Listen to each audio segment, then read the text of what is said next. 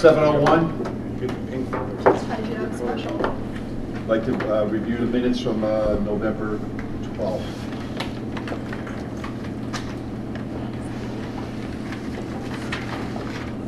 Move to approve, Mr. Chairman. Second.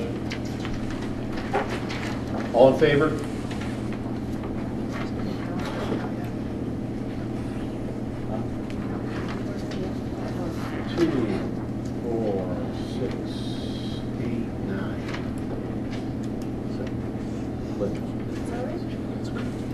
Ashley's not here, and Keith sent an email he wouldn't be here.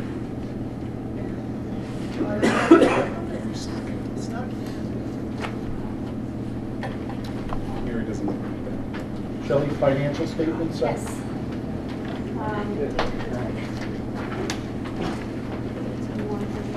So there's 18 warrants here. Bob did come by and take a look at all of them. Thank you very much. Presented for signature, the total is $1,977,681.85. Welcome to look through and let me know if you have any questions. The general fund and school choice reports were previously sent out through email through November 30th. Again, if you have questions, please let me know. There's no additional concerns to report since our last meeting, and accounts will continue to be monitored and adjusted as discussed at the last meeting. The only thing to note is that there have been some needs within the gym that we've gone ahead and funded through the maintenance lines that we might need to look at down the road, funding from another source, whether that's EMD or elsewhere. The curtain needed to be replaced, and then we had some seats that needed to be taken care of before basketball season, so we went ahead and did those two pieces. And then the FY21 budget planning is underway as promised and discussed at the last meeting. I have met with George and the rest of the team to start to talk about needs and wants and wish lists, and so we're working on those spreadsheets actively with the intention of keeping on track as we mapped out at the last meeting. Are there any questions or concerns? Bob, did you find any surprises in the warrants? I only found two little things that aren't really worth mentioning. I've never stopped you before. We appreciate him stopping now. Would you like me to give a more careful perusal? Sure, tell us what those two little things were, Bob. You know you're itching to tell us. No, I'm not. I just passed it back to the business manager and she will address it. Okay. One has been addressed, the other is not really a necessity to discuss it. Okay. Thank you, Shelley. Mm-hmm. Any public comment tonight? Public that wants to say something? Allison, you want to say anything? No thanks. Okay. I figure if I didn't ask. Student advisory report? Hi, Council? so the student council is working on selling candygrams, which are going to start next week as a general fundraiser and lifter of spirits. And then there's also a canned food drive happening right now that ends Monday the 16th. That's just to benefit those in need during the holiday season. And then for the Interact Club, we've been working with the Rotary Club to do the Festival of the Trees at Wilson's. And then we're also serving a community meal next Wednesday at Greenfield Congregational Church to help them with their funds. Cool, nice. Where's the food go that you're collecting? Where do you bring it? There's like pet food that's going to student run, like she's a part of Heroes, Horses, and Hounds that we've benefited before. And then we were trying to figure out exactly the best place for the people food, because oftentimes around the season a lot of people do such fundraisers, so we want to make sure that it goes to a place where it would be really beneficial. Super, thank you. Unfinished business, capital plan update? Sure. Last night we met, the capital planning subcommittee met, and currently we have an RFI, which is similar to an RFQ, posted through FERCog to start looking at the track, so looking for designers to look at the track and start moving forward on that with a timeline to address it, possibly this summer. We are also looking at, we set another agenda date for early second week in January to start looking at the current needs, what we have to look at, the smaller items, because remember we put all the big items onto that loan, which will, kind of, we'll address those over the next 3 years. The other smaller issues that are under, from $10,000, $20,000, $30,000 items, we're going to be going through at the early January meeting to look at if there's going to be anything we putting onto the warrants on the towns this coming year. Because we have a large list of smaller items that aren't in the hundreds of thousands that we need to address as part of that grand plan that we presented before. And then also looking at whether or not we want to use E&D to also offset and do some of those other issues. So it's kind of the three-tier approach. We have the big loan, we have, well, four-tier I would say, the big loan, what's in our regular maintenance budget, E&D spending, and then we're going to go for separate warrants to town that are smaller amounts. So that's kind of where we're at.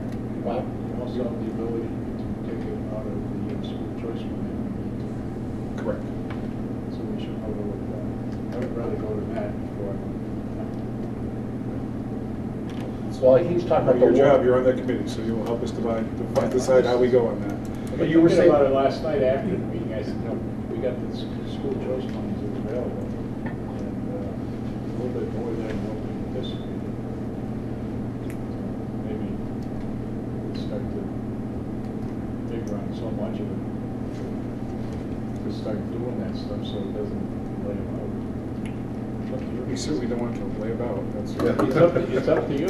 It's not solely, it's up to really you your guys. responsibility, Where we work you know? with you to decide what is best for the financial stability of this That's a district. consensus, but ultimately it's your decision. All right. anything else? Okay, next is hiring of the new treasurer. So I'm very excited to present a final candidate. As discussed, you all voted to have Darius and I move forward with hiring a candidate conditionally that you all would make the final vote and approval here.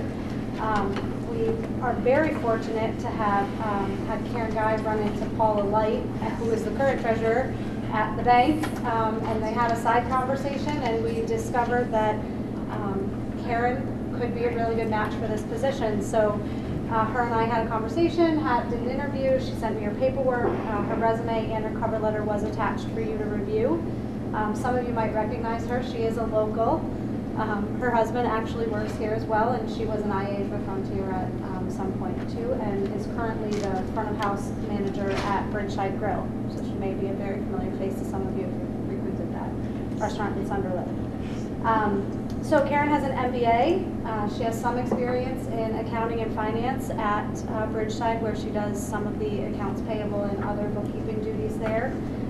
Has been looking to get more into a business role since receiving her MBA, and this part-time position was a perfect match for her schedule and work-life balance. So I'm excited to recommend Karen to you all. She's available to take any questions you might have. I'm happy to answer other questions. But she did start working with Paula on some training this week, and my understanding is it's going very well. Paul is also very excited about this. Do you have a recommended salary level? So you can make the appointment? Yeah, so it's going to be an hourly position, and the recommendation is $20 an hour for 8 to 10 hours a week. So moved. Second.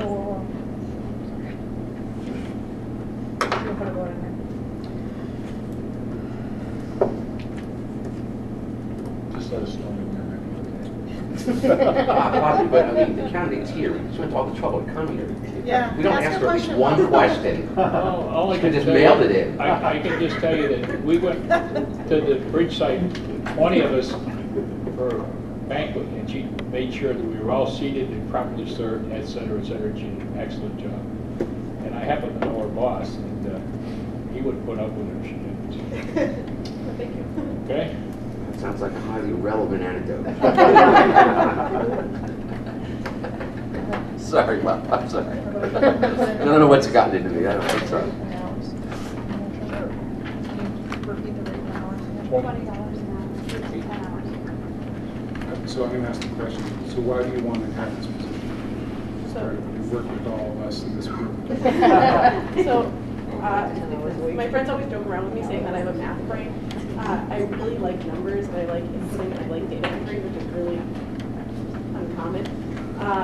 And I went for my MBA to get a job in finance or accounting, and right now with my schedule, something along these lines works out perfectly for me. get started.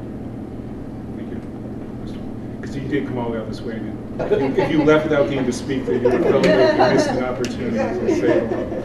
Well, I noticed as soon as she came in, there was like 3 or 4 people that started talking to her, so they must know her, so. I've never seen anyone here. We have a motion and a seconded. Any other questions? All in favor for our new treasurer? Thank you. Thank you. You'll have fun. I'm already am. It is budget season. Oh, absolutely. Thank you, everybody. Take care. You as well. Darius, you want to talk about the collaborative and bringing in 2 new schools to the collaborative? Sure. I probably have to sign something. Well, they will vote for you to sign. So basically, the collaborative is changing its charter by allowing in 2 new schools, Gateway Regional and Worthington. And I can't imagine that Gateway was not a part of them It at one was. time. It was. Okay. Worthington used to be part of Gateway, I know, because I grew up in Worthington and went to Gateway, but no longer. So that's how we know each other. So they want to let them in, and it takes a vote of the membership. They also want to raise the rates of the non-members from 20% to 25% to attend events and the offerings they have. That doesn't really affect the majority of the members. If you look at the membership, it's everybody in Franklin County, and every major public school is part of it, so that's not really an effect. And then there's some small wordage around the commissioner can send an appointment liaison to come to the board. It's a small change in language, but That's part of the state statute. it's part of the state statute. So again, one of those things that so very simple. Do we let World Gateway alma mater back into the collaborative? You could say no and send a message. You got me from there. We should say yes, but we should say that they should pony up the dues they say they'll. You can go and say that the next thing. If you approve, Bob will sign that. But I don't think sheet we of paper. charged Amherst, because Amherst wasn't active for a long time, and they'll be back. All right. So you need to vote to have Bob sign that paper that you signed.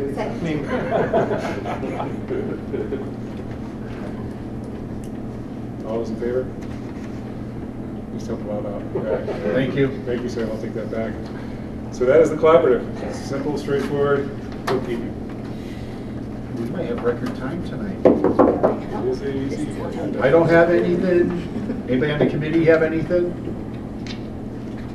Collaborative? Mr. George, sir? So I sent out the agenda electronically this afternoon. Did most folks get it? Yeah? I have some hard copies here. Does anybody want a hard copy? All right.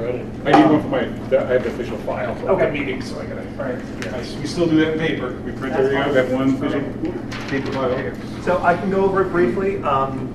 Once again, we just had our annual school play, The Production of Harvey.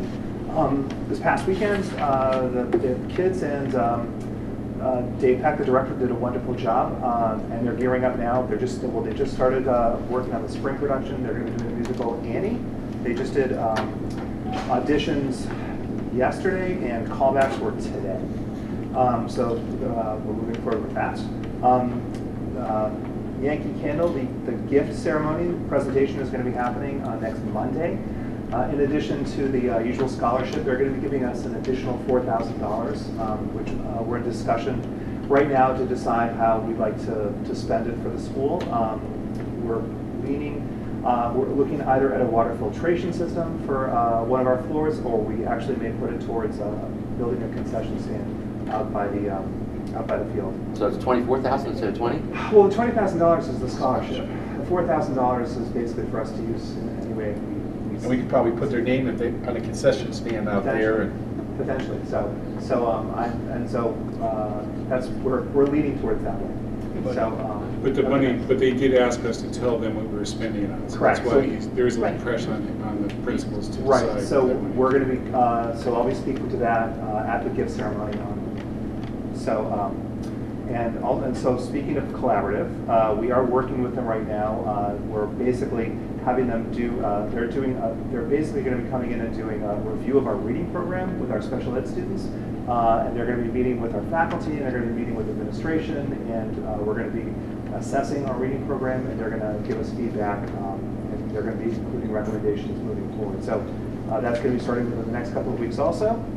We're going to have our alumni coffee hour, the class of 2019. That's going to be happening on December 20th. So graduates from last year will be coming back. They'll be able to check in with their former teachers, and they're going to do a postgraduate discussion with our current students, with the current seniors. And finally, last but not least, we're working right now. We just actually, I shouldn't say we, I should say Allison and a couple other folks are working to write a grant. We're applying for a $30,000 grant for our social studies teachers. Do you want to speak to anything of it, Allison? So the state passed legislation that students need to have the opportunity to engage in an 8th grade and a high school civic engagement project.